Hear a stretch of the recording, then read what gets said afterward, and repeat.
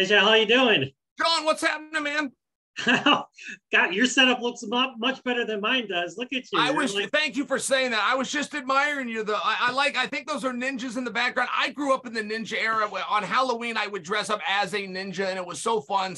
But a lot of people don't know what it is. Like, my own son is 7. He doesn't really know about ninjas yet. So I see yours with the swords and the whole bit, man. That's cool. That's awesome. Big fan of yours. By the way, who's over your right shoulder here? Is that John Wick? By any chance? That is John Wick at the door. Yes, that is John Wick. It is. Okay. All right. I know. Yep.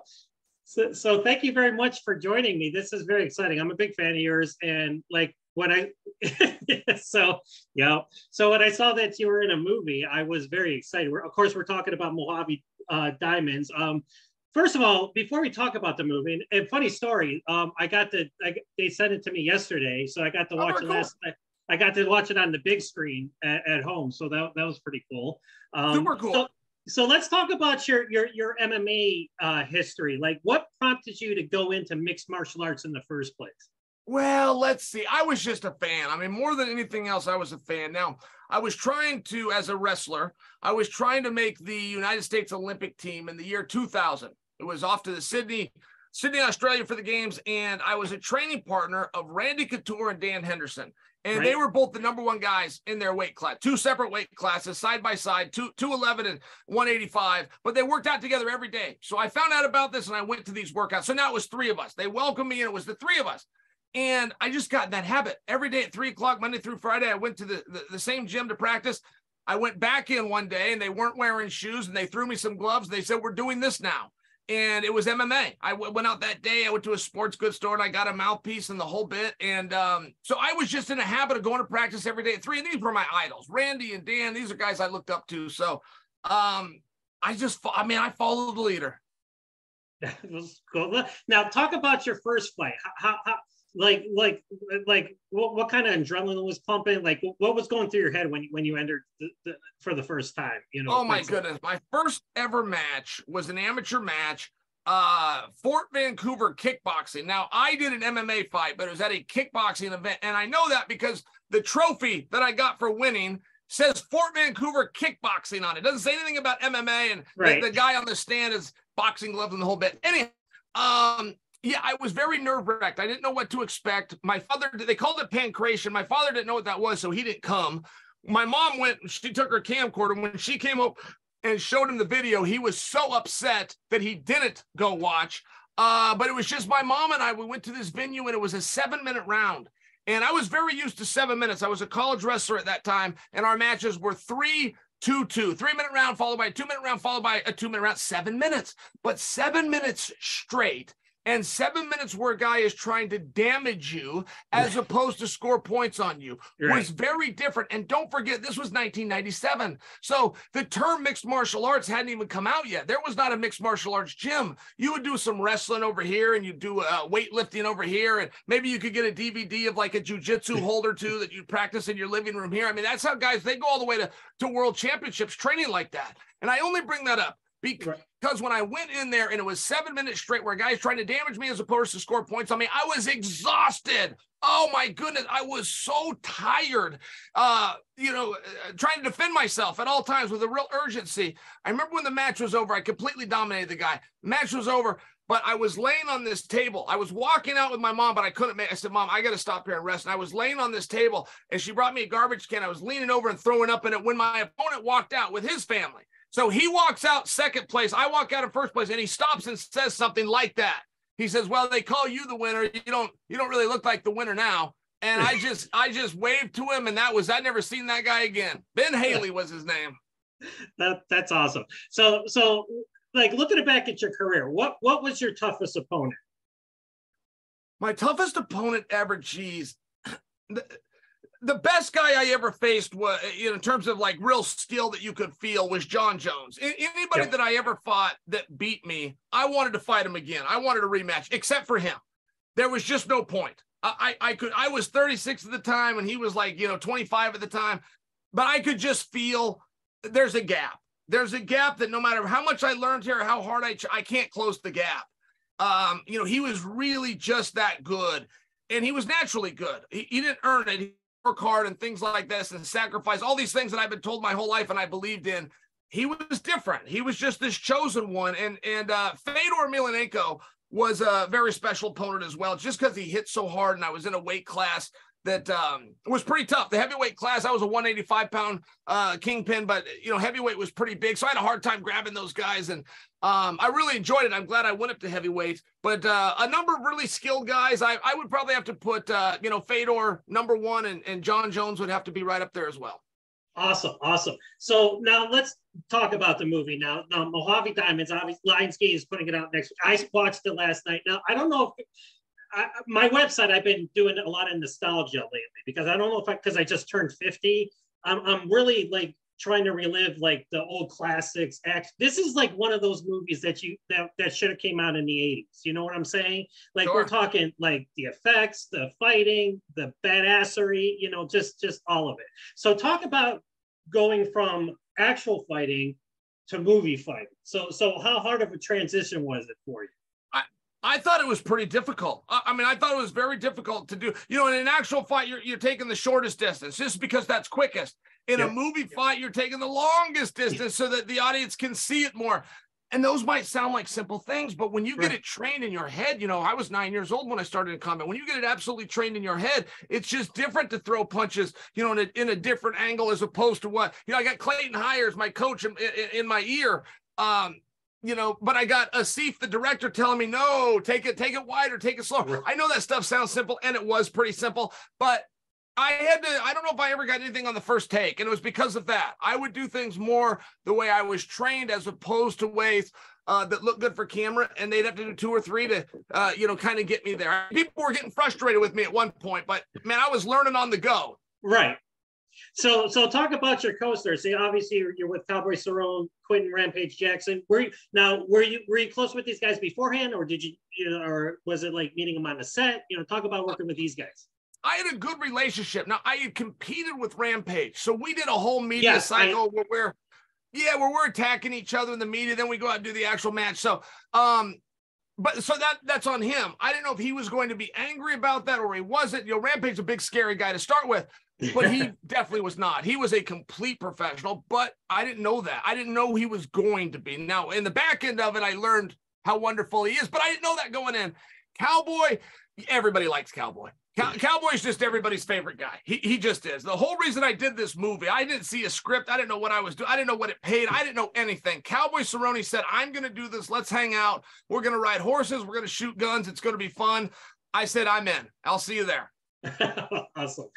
Now, of course, I do an action movie website, so I got to talk about the action now.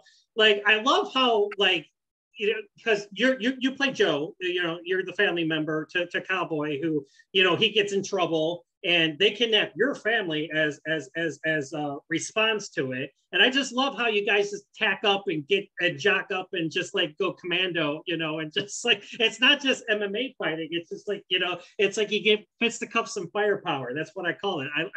I love it. Well, I love that you saw it, by the way. I mean, that really makes me proud because that was a great scene. You know, you could feel that, though, like going underground into a secret armory. That's going to work every single time. Like the audience is going to get that because we all wish we had that. You and I wish that we had an underground armory where we flip a light and the lights come on and there's machine guns and grenades. Right? It was this cool thing. I used to collect guns with my father, rest his soul. But we had all the exotic stuff, you know, from the Tech 9s to the Uzis to the AKs to the M16. We had all that exotic stuff. And we had 22s and, you know, we had 12 gauge shotguns. We had the normal things as well. But it did feel like that. Like when I went down there, I was wishing my dad was with me because that was a special armory we were at. I'll tell you that much. Yeah, so it's all about. I think like gearing up for an action scenes it's better than, you know, we all know Commando with Schwarzenegger, his tactical scene where he's jacking up. I think it's more special to watch that scene than it is actually kicking the ass afterwards. It's like because it just pumps you up. You know what I'm saying? Yep. It does. It does. I mean, it's like a hero shot. If you think of the Rocky films, like when he's in the ring with Drago, that was fine, but it wasn't the good stuff, right? The good stuff was the train. He's up in the mountains. He's chopping the wood by the fireplace. Adrian's worried about him. I mean, this was the good stuff. And for an action movie, going into the armory and loading up with everything, getting the gear, putting the gear on, putting on the face paint. That's the training. That's the preparation. So I agree with you. Like, as a viewer, that's where you start to get intense. That's where you start to see the hero and want to follow him on the journey. Now, what was your favorite part of the movie for you personally, you doing the movie? Like, what was your favorite scene? Horses.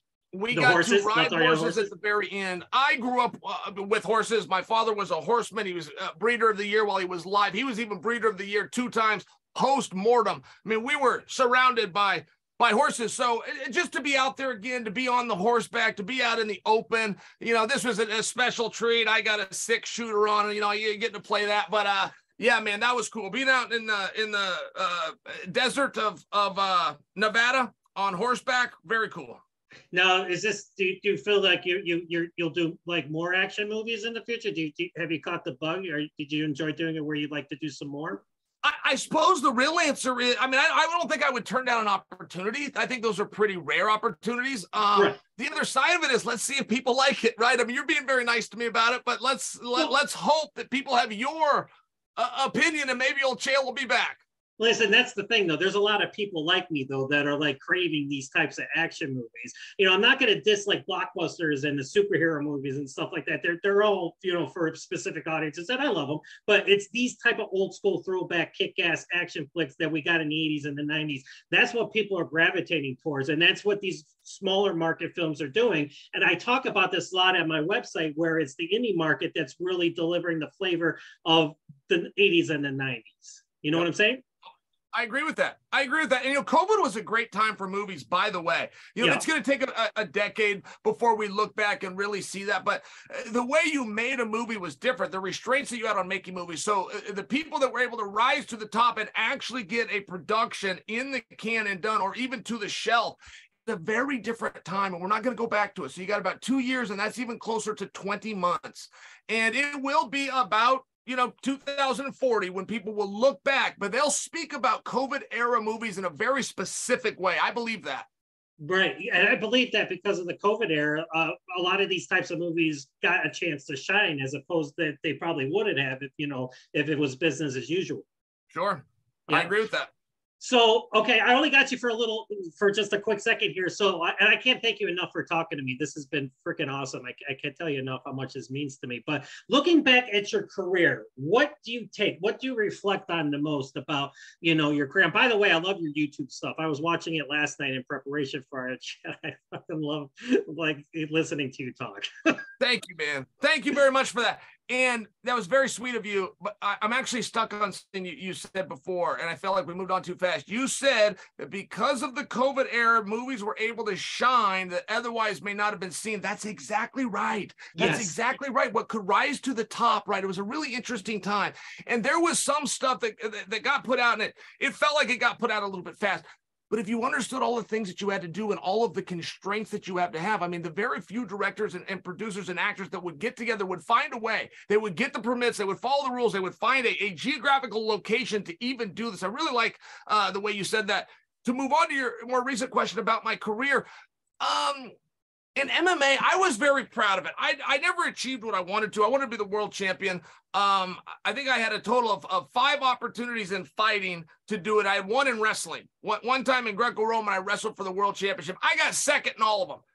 Well, in fact, one of them I won, but they wouldn't give me the belt because my opponent, who was the champion, missed weight. So, at any rate, I was never the champion, and that was always very important to me, and that was tough. And I kind of had 2 choices when my career ended. I either go into booze and drugs and counseling, like so many other athletes that didn't obtain what they wanted to, or I'd be proud of the moments that I did get. And I would generally go into the latter, but that's because I was always competing. I always wanted to use that stuff as, you know, to stay hungry and to stay motivated. When I knew I was completely done, though, there was some really fond memories that I was able to look back on, including meeting 5 people like yourself right now. Absolutely. Well, I can't thank you enough for taking the time to talk. Like I said, Mojave Diamonds comes out next week from Lionsgate. And I'm doing my best to promote it. I showed the trailer. I got the interview. I'm going to review it, of course. I can't put it out till next week, but thumbs up. You know, like I said, Go ahead. I appreciate that. I feel like you're rapping me. Before you rap me, can I tell you a new joke that's been going around? Absolutely. Okay. So what is 6 feet tall, stars in a movie, and disappears in an instant?